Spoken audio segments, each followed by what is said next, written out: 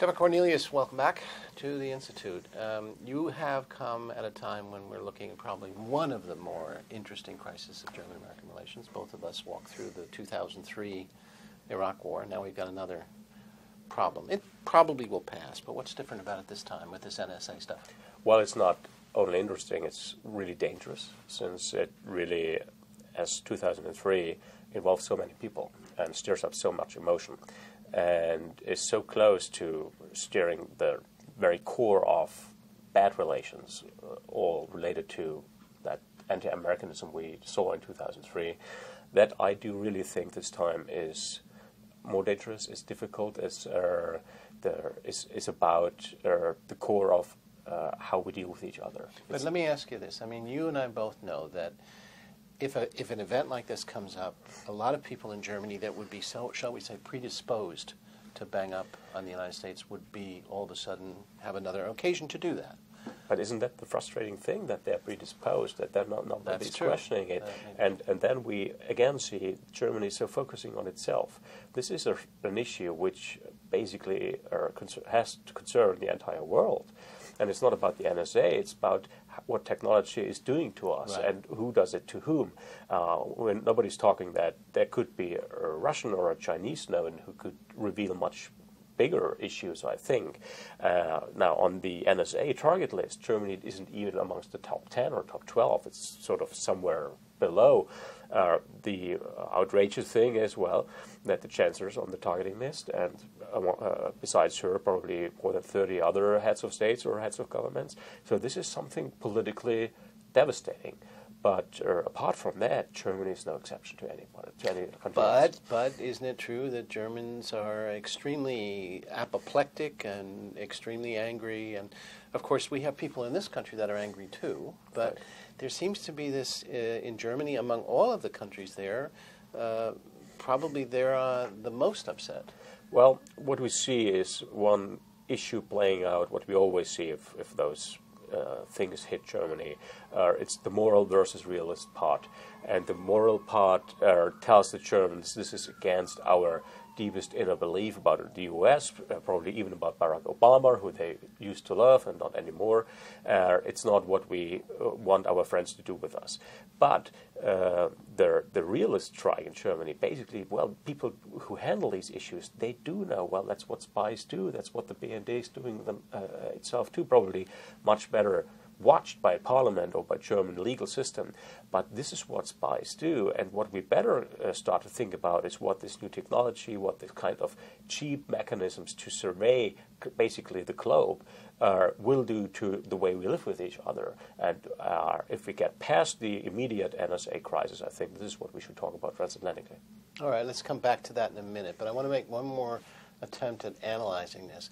Is it the case, and you know in the United States very well, that when you come over here that you run into people like me or others and we're less upset about being surveilled than a normal German would, and that in Germany there is perhaps more of an inclination on the part of your Normalsterbliche to want to really control the stuff around him, which is almost impossible. You can't do that. But isn't there a cultural difference here of significance? Well, there is a significant difference, but I also see a lot of hypocrisy. You know, people don't have an issue with if Google is collecting their clicking data and what they're looking for and tailor advertising the next second towards exactly those people who want all kinds of personal freedoms.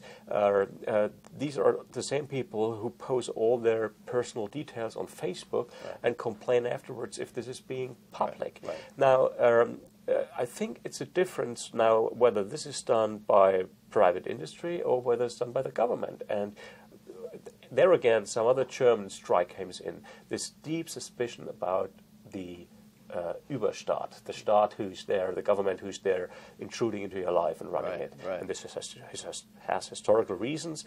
It has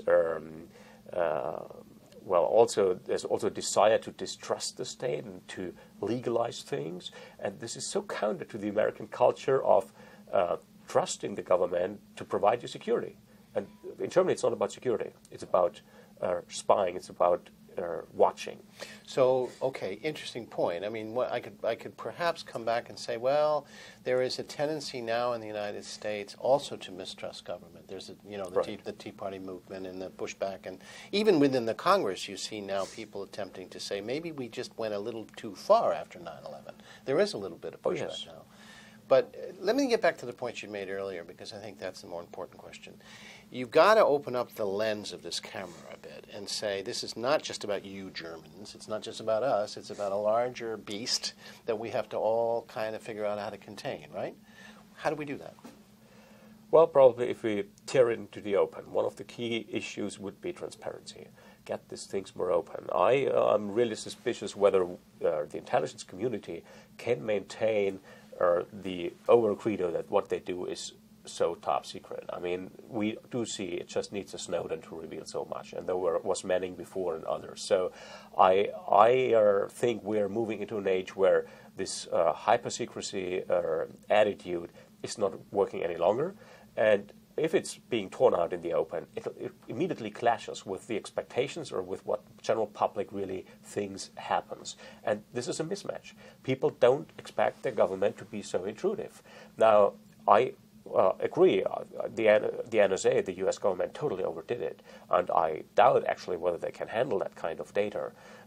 But on the other side, we do have to accept, I come back to my earlier point, we live in the digital ages, and we haven't reacted to that either in our security approach, nor in our laws, nor in the way we safeguard privacies. So this is a huge field of ungoverned territory, which I think is just being mapped now.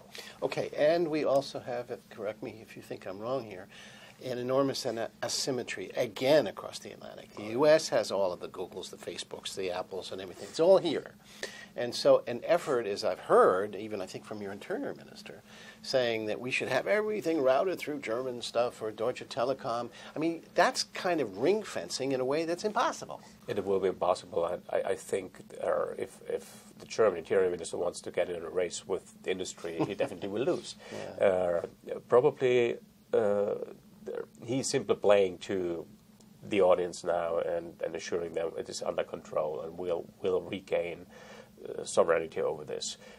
But the digital age or the net doesn't know the notion of sovereignty. Right. It's all over the world. Right. And so we do tackle a global phenomena with our little national ideas and concepts, and I think this will not work. Now, if Europe and the US will find at least a common ground on what they think privacy should be, and how the government should handle data, and how even the private industry should handle data, that would be an asset to the world. We can never change China, we can never change Russia, but we can at least set up some standards for ourselves, which are in line with our Western values. Now, you sound like somebody who might then argue, let's pour this cup of NSA stuff into the TTIP negotiations. No, I don't. This is, I think, dangerous because, it is overlapping, yes, in some respect. Data security is an issue which has to talk about transatlantically, but trade issues are about the classic businesses. And I think this entire data issue is basically something like a second track. And it is so vast and so important and so basic that it should be taken as sort of being a bargaining chip for trade issues. So let's keep them separated. I also think the data issue requires much more speed and urgency than the trade issue, and TTIP will take years. A long time. Okay, let me, I'm not going to roll the clock back and say, what could the United States have done well back into June, or maybe even before that, to have avoided this enormous problem? But we can't roll that back. What can it do now? What could the Obama administration do now vis-a-vis Berlin? I think you know that there's supposed to be a delegation going over, and what would you suggest they do? Well, I think let's start from what they shouldn't do. All these notions that it will be done with an apology, I don't subscribe to that. Well, if Obama at one point talks publicly, if he gets his reports, that would be well appreciated. but definitely what that could probably be is a new trigger moment for a renewed kind of transatlantic dialogue on the modern issues we have on the 21st century. So this is data, and this is privacy, and this is the way we live in this Googled world. We all are pushed together by technology, but we grow apart by the way we are branded. Personally, as the way as Germans we are as Americans. So there needs to be much more explaining and understanding on how we tick, and this can only be done if there's a much broader group of people returning to that what we used to call the transatlantic dialogue or community. This community has basically fallen apart, quite honestly. After '89, it's just a couple of people like you and me who take some value in it. And if I walk through, let's say, the Washington think tanks and look around how many European experts there still are, I'm flabbergasted. It's nothing. I mean, it's okay.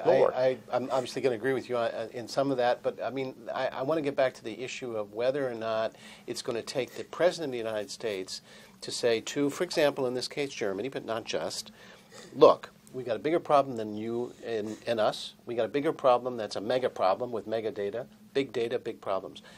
I think that if you say that there shouldn't be an apology made, but that we need to say, let's expand the lens, let's look at this issue because we've all got to grapple with it. I'm just asking you what I thought the President should do. What should the Germans do? Well, the Germans should wake up and get a little bit more realistic on how the world ticks, and the world doesn't tick in a way Germany likes it to tick. This kind of moralistic appeals that we should abstain from this big data thing, and we should respect privacy. This is a thing of the past. I think Germany was outrun by technology and by how things proceeded. I'm not defending what the NSA did. I think it's overdone. I think they can't use the material. There's too much of it, and the personal spying on the heads of states is a real no-go. But the Germans tend to wave the moralistic finger towards the world and let them know you have to tick as we do. And this is something which will not work.